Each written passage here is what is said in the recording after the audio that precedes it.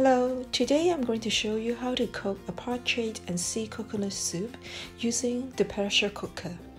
Let's look at the ingredients. A partridge is a farm-raised bird which is good for nourishing the lung.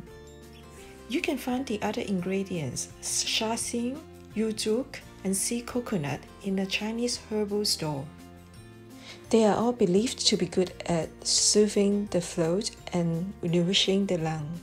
The procedure of blanching meat always starts with cold water. Boil water to blanch meat for a few minutes. Rinse meat well, then place it into the pressure cooker. You may also remove the skin of the partridge.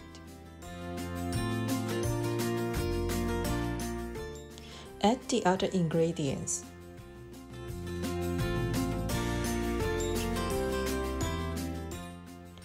Add hot water.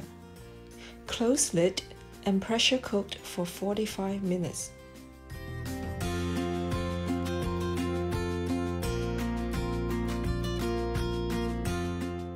Natural release pressure for 15 minutes after cooking ends. Add salt to taste. The soup is ready to serve.